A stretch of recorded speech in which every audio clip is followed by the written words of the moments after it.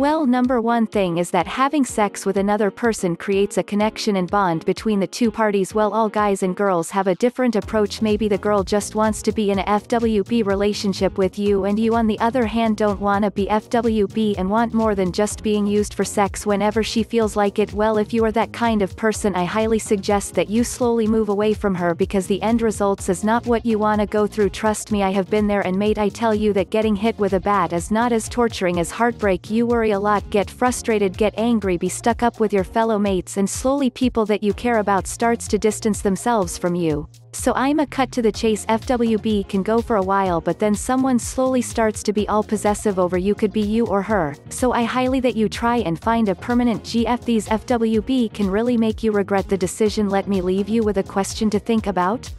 She wants to be F*** buddies with you. How many other guys have already slept with her? You never know what disease she may carry, and that, my friend, will be the end.